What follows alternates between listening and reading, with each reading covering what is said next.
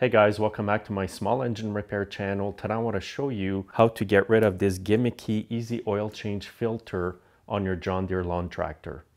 Most of my customers want to do this conversion because they're tired of paying $70 to $80 just for an oil filter filled with oil. And when you actually replace this, which is actually supposed to replace your engine oil, it does not remove all the oil from the engine.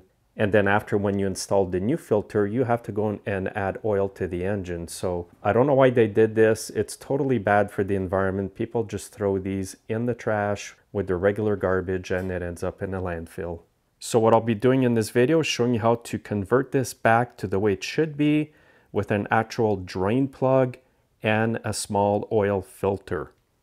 So here are the parts you're going to need for this. Go to your dealer, get part number MIU 13767. This is the part here, and you will need this drain plug. It is part number AM131611, and then get yourself a regular oil filter, part number AM125424, and it's the shorter filter like this.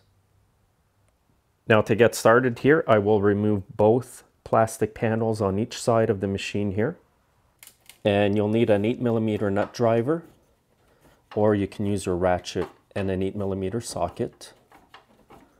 Then the panel comes right off. And you also have another plastic panel on this side. Again, it's an 8mm bolt, head bolt.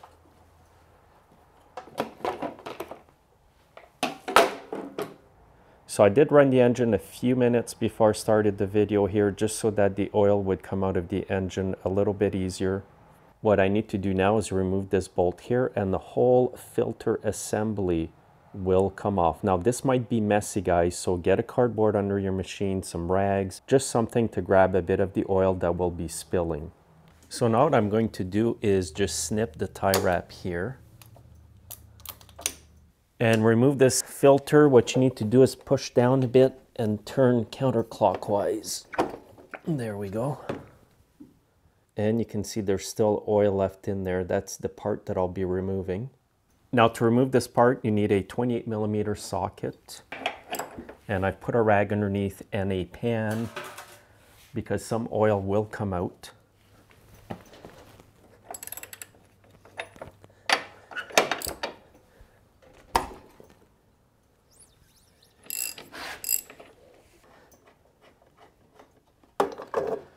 So no matter which way you do it, guys, there will be some kind of mess.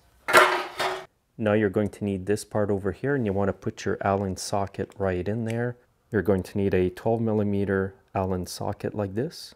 And now you want to screw that right into here. This is the part that your oil filter will screw on, by the way.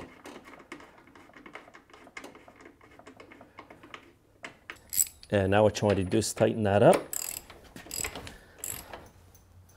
Now just use common sense, guys. I don't have the torque specs here, but put it fairly tight. Okay, that's about as tight as I'm going to put that. And now what I'm going to do is put the new filter on.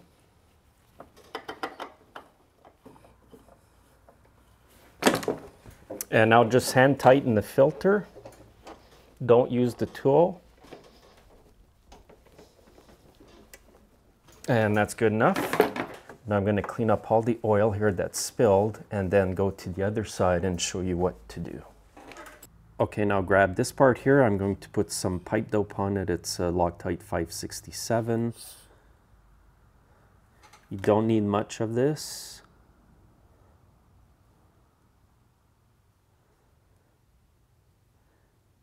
Now I'm just going to keep that here on the side. And now I need to remove this oil plug here. Now what's going to happen when I remove it is some oil will come out again. But what I'm going to do is quickly screw this in so that it comes out the other end here.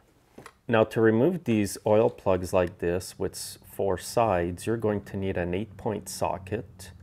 This one here is a 7/16. Now if you don't have a 7/16 8-point socket, you can grab a 7/16 open end wrench and try to undo it. Okay, so the plug came off quite easily. And I'm just going to get ready here with the new part. It's already making a mess, as I can see here.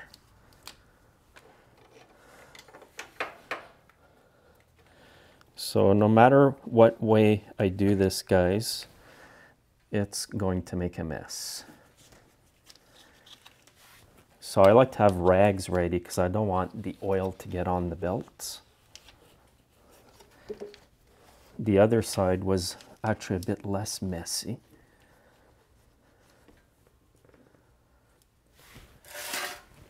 And now I'm going to just pull the cap here, turn it and pull.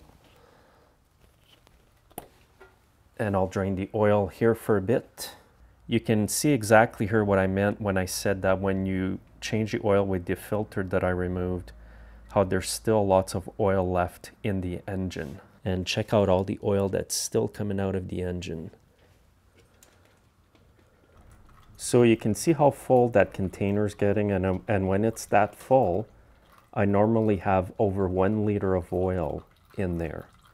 So it just goes to show how much of a gimmick this is, that you think you're getting an oil change, but in reality, there's still a lot of oil left in your engine.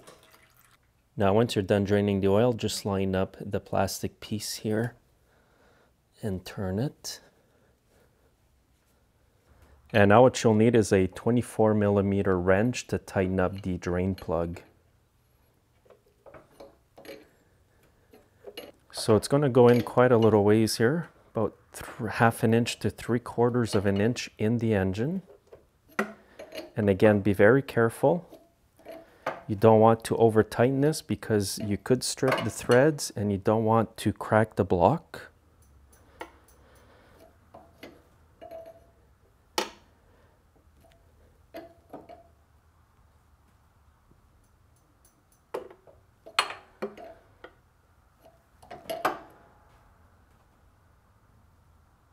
And that's about as tight as I'm going to put this on here. And I'm going to put the side panels back. You want to put the lip in here.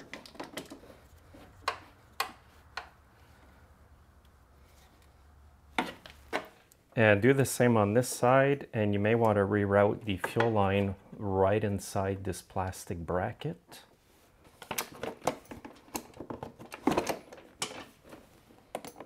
And again, you'll need an 8mm nut driver or an 8mm socket. And now what I'm going to do is add oil to the engine. And I'm going to put some 10W30 in here. Now what I do when I'm adding new oil to the engine is I run it once I put about 1.5 liters in there, just to get the oil in the existing filter.